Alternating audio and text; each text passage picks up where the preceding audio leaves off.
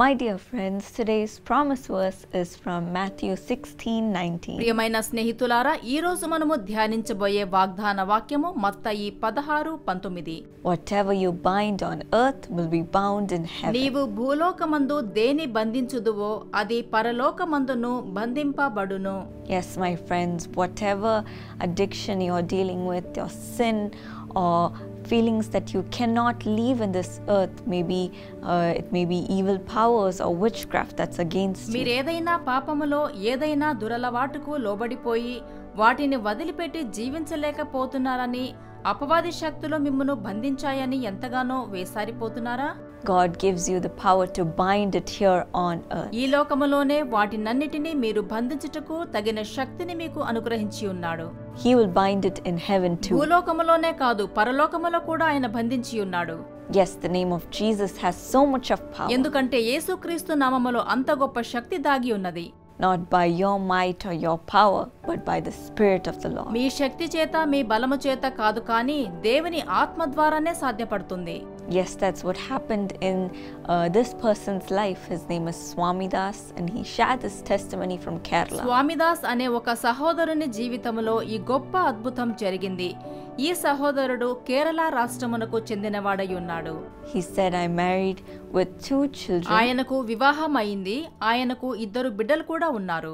I'm working as an auto driver. ఆయన auto driver గా జీవనము సాగిస్తూ ఉన్నాడు.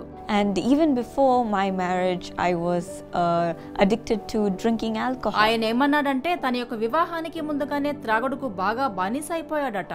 It was not just a little bit or social drinking or ordinary drinking, but I was a very heavy drinker. ఇదేదో అప్పుడప్పుడు లేదా పండుగలకు త్రాగడం కాదు, కానీ ప్రతిరోజు విపరీతంగా ఒళ్ళు తెలియకుండా త్రాగేస్తూ ఉండేవాడు.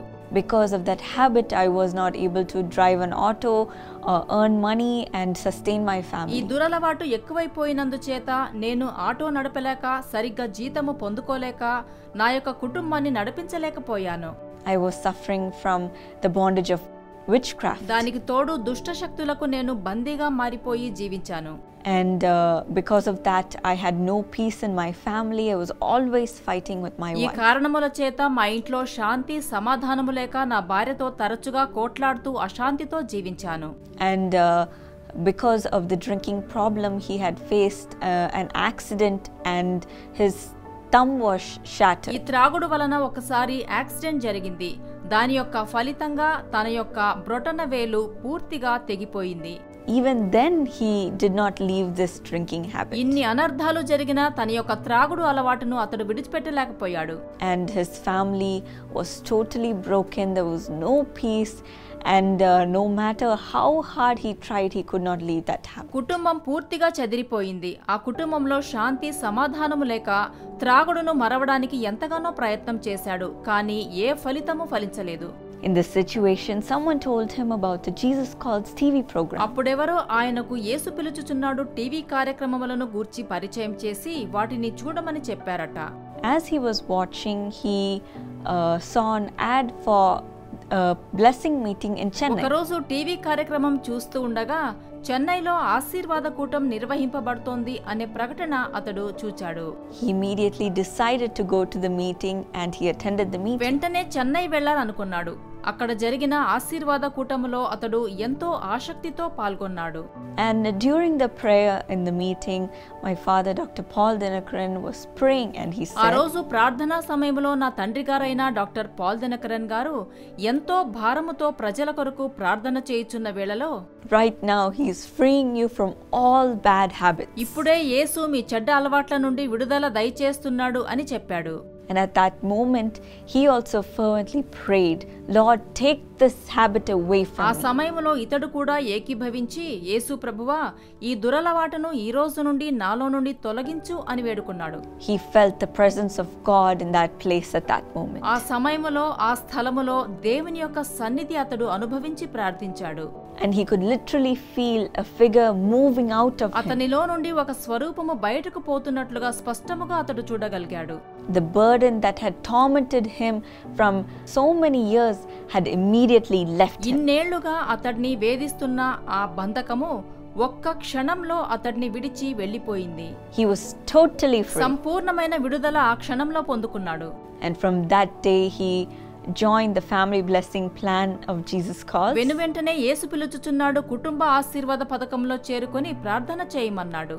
And he has been living as a brand new man. ఇప్పుడు ఆయన సరికొత్త వ్యక్తిగా సంతోషంగా విడుదలతో జీవిస్తున్నాడు. He had been under this bondage for 15 years. త్రాగుడు బంధకములో దాదాపుగా 15 ఏళ్లు ఎంతో కష్టపడ్డాడు. And in one moment all of those habits, all of those sufferings were bound and it had left him. కానీ ఒక్క నిమిషములో చేసిన ప్రార్థన ద్వారా అతని యొక్క బంధకములు, అపవాది కలుగ చేసిన అన్ని చిక్కులు ఒకే క్షణములో విడిచిపోయాయి. Yes, my dear friends, even today God is powerful to deliver you as well. ప్రియమైన స్నేహితులారా, ఆ ప్రభువు ఈ రోజు మిమ్మును విడిపించుటకు ఎంతో శక్తిగలవాడై ఉన్నాడని మీకు తెలుసా? You may be suffering from drinking. మీరు కూడా త్రాగుడు కలవాట ఎంతగానో వేదన పడుతున్నారా? Or you may be under the bondage of doing drugs or smoking. లేదా మత్తుమందులు లేదా ధూమపానము వంటి దురలవాట్లకు బానిసత్వం చేస్తున్నారా? Or you may have so many bad habits that are not able to leave. లేదా చెప్పలేనన్ని మరెన్నో చెడ్డ అలవాట్లు మిమ్మును విడిచిపెట్టకుండా వేధిస్తూ ఉన్నాయా? Maybe you're in the bondage of sin or under the bondage of witchcraft, under the bondage of evil powers. పాప బంధకములో చేతబడి చిల్లంగి శక్తులతో అపవాది యొక్క కోరలలో చిక్కుకొని ఏడుస్తూ ఉన్నారా? Maybe it's lying or cheating or stealing that you cannot stop. అబద్ధాలు చెప్పుట, దొంగతనము చేయుట, ఇతరులను మోసగించే చెడు అలవాట్లకు లోనై వాటిలో నుండి బయటపడలేకపోతున్నారా? You may be under the bondage of making more and more money and being greedy. ఎక్కువ డబ్బు సంపాదించాలనే పేరాస మీలో ఎక్కువగా పేరుకొనిపోయి వేదనకు గురగుచున్నారా? But today, when you bind it in the name of Jesus with your mouth, God will bind it on earth and in heaven. ఈ రోజు మీ నోటి ద్వారా వాటిని బంధించారంటే ఈ లోకములోను పరలోకములోను దేవుడు వాటిని బంధించి వేసి వాటిపైన మీకు సంపూర్ణమైన విజయము అనుగ్రహిస్తాడు.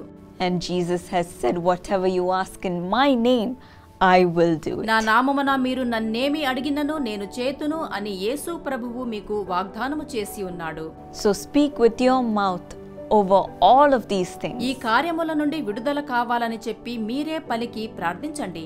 And bind it in the name of Jesus. యేసు నామములో వాటినన్నిటినీ బంధించండి ఇప్పుడే. And he will give you freedom and deliverance from it. వాటిలో నుండి మీకు సంపూర్ణమైన విడుదలను యేసు మీకు తప్పకుండా దయచేస్తాడు. And send his spirit to live in you. ఆయన పరిశుద్ధాత్మ మీలో నివసించేలా చేస్తాడు. Where the spirit of the Lord is, there is liberty. ప్రభువు ఆత్మ ఎక్కడ ఉంటుందో అక్కడ స్వాతంత్ర్యము ఉంటుంది. So let us welcome him right now and receive our deliverance. ఇప్పుడే ఆయనను స్వాగతించి మీ యొక్క విడుదలను ఇప్పుడే పొందుకోండి. Lord, I pray that your spirit will fill the hearts of your children. ప్రభు ఇప్పుడే నీ పిల్లల హృదయములలో సంపూర్ణముగా ఆక్రమించమని వేడుకొనుచున్నాను. I pray that you will bind every evil power in their life. వారి జీవితములను పట్టి పీడిస్తున్న ప్రతి అపవాది బంధకమును ఇప్పుడే నేను గద్దిస్తున్నాను. Every darkness, let it leave your నీ children. పిల్లలను పట్టి ఉన్న ప్రతి అంధకారము ఇప్పుడే తొలగిపోవును గాక. All the bondage of witchcraft, let it break. చేతబడి బంధకములన్నీయు ఇప్పుడే వారిని వదిలిపోవును గాక. Let all the demons leave their home, దయ్యములన్నీ వారి ఇంటిలో నుండి తొలగిపోవును గాక. leave their వారి body, యొక్క దేహమును విడిచిపోవును గాక. leave their families. వారి కుటుంబములను విడిచిపోవును గాక. Let there be a divine peace filling their home, Lord. దైవికమైన శాంతి వారి కుటుంబములను నిండునట్టు చేయుము. In the hearts of the parents, తల్లిదండ్రుల హృదయములలో నింపుము. in the hearts of the children, పిల్లల హృదయాలలో నింపుము. in the hearts of their relatives. వారి బంధుమిత్రుల హృదయాలలో కూడా. Wherever they go, let them find your peace surrounding them, Lord. వారు ఎక్కడికి పోయినా నీ యొక్క శాంతిని వారు అనుభవించున్నట్లుగా చేయుము దేవా. Every bad habit, let it leave their home. ప్రతి చెడ్డ అలవాటు వారి ఇంటిని ఇప్పుడే వదిలిపోవును గాక. Let every wrong relationship stop. చెడు సహవాసములు ఈ రోజే వారిని వదిలిపెట్టి వారు విడుదల పొందుదురుగాక. Let every bad habit, every drinking problem, every feeling of doing drugs, let it leave their body. ఏ దురలవాటైనా, ఏ త్రాగుడైనా లేదా డ్రగ్స్ వంటి మత్తుమందులైనా ఇప్పుడే వారిని వదిలిపోవునుగాక.